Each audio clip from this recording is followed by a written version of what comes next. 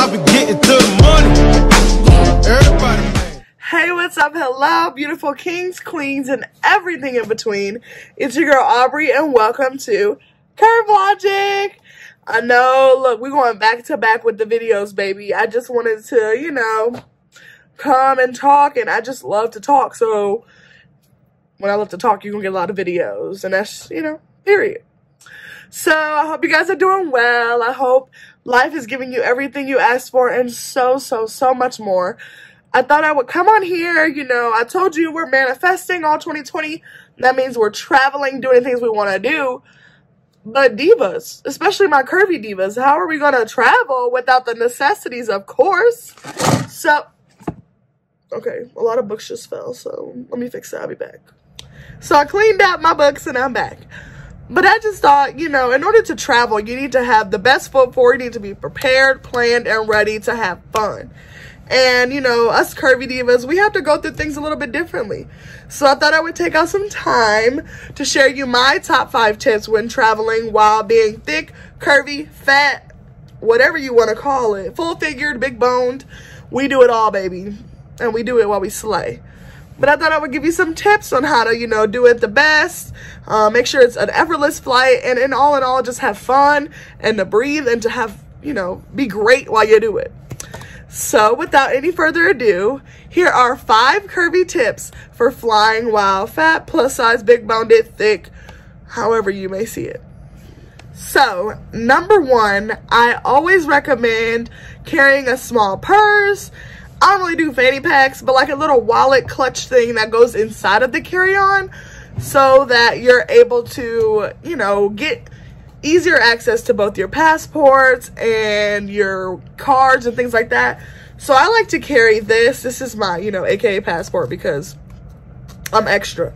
But then I also like to carry this little purse next to it just with all my things in it. So it's just these two together tucked inside of my carry-on.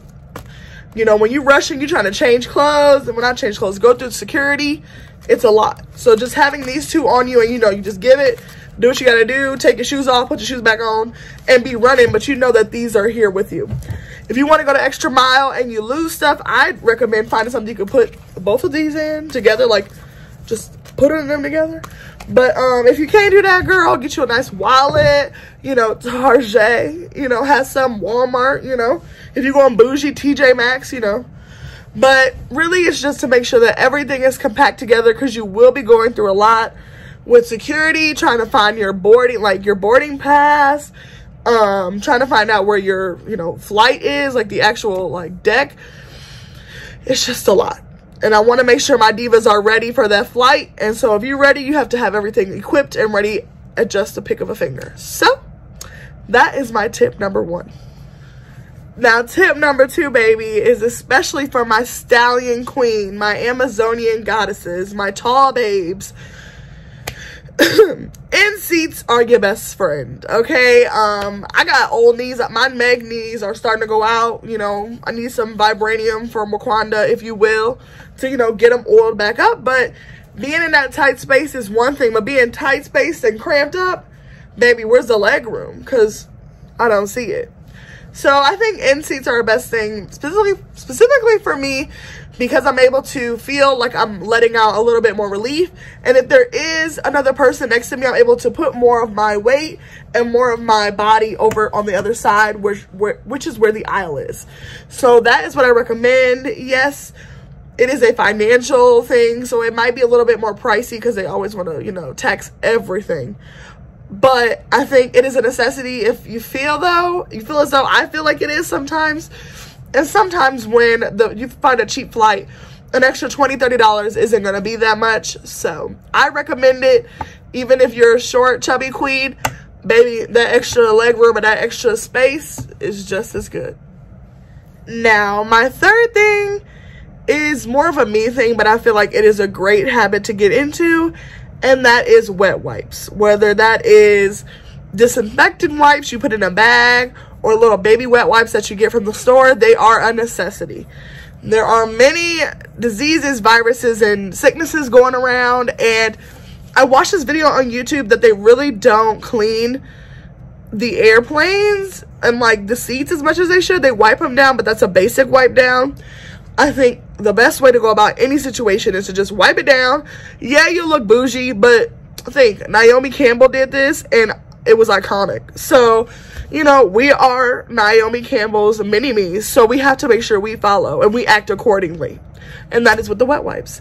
So just a baby, you know, a swift wet wipe down. I mean, nobody's gonna look at you crazy, but I feel like it will overall help you feel comfortable in the flight and definitely decrease your chances of getting a disease or a virus or a sickness 100 times less. Because like, who wants to be sick on a nice vacation, a vacation, if you will? You know what I mean? So we gotta be prepared. Now this fourth one I think is very, very important. It's very crucial for my relaxation and my ease on the plane, and that would be a seatbelt extender. So I am very anxious when it comes to flights because I'm a big girl. Like, I know I'm not gonna fit them seatbelts. Like, who is, honestly? And I'm not about to sit there for a 3 or 4 hour flight with that tight belt under my stomach. Like, that's just uncomfortable. So I vowed to get a seatbelt extender, and you can definitely buy these on Amazon, but you can also, you know, ask the flight attendant. They'll definitely give it to you. It's free of charge. You can borrow it the whole flight. But me, I'm a confident diva, no lie. But I get a little nervous when it comes to asking, because I'll ask and then they'll forget. And then I gotta ask again. I'm not into that. So I'm not gonna even hold you, y'all. I didn't really buy this. I definitely copped it from the airplane. Don't call the police on me because I ain't gonna tell you which flight. So there it is. But these are great. You know, they are for every flight. They're versatile, so you can use them anywhere at any flight, and it's just a nice extra ease. You can slip these on and you can't even tell it is from a different, like, it's an extender at all. It looks just like the actual buckle, so it's perfect. It gives you a lot of extra room and just lets you relax and not have to have that anxiety of actually putting the seatbelt on to see if it fits. Whether it fits or not, baby, just add this on and it's just like, oh, there it is. And last but certainly not least, my tip for you is to just breathe. Now, I know there's a lot of anxiety filled with flying while curvy, fat, however you see it, and you start to, you know, psych yourself out and you're like talking yourself off the bridge. Trust me, honey, I do it every single time, and I wish I could tell you that I was a pro, but I'm not. So one thing I like to do is to just breathe.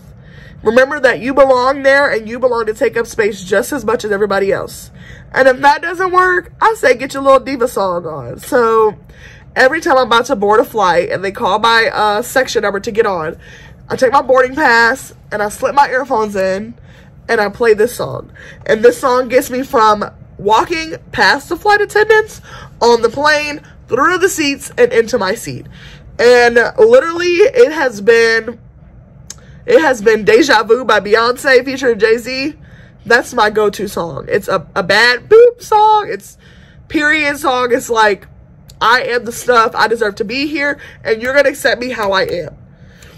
Just remember that a lot of the things that you feel that other people are feeling about you is just in your head. They probably not even worried about you. And you're gonna have fun no matter where you're going, where you're traveling to.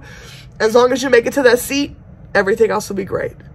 So I want you to have a great time. Don't forget to breathe. Reminder that you deserve to take up just as much space as anybody else, and to obviously slay. I hope you all enjoyed this video.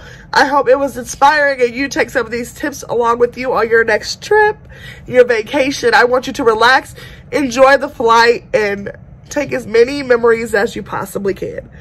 Don't forget to like, comment, and subscribe.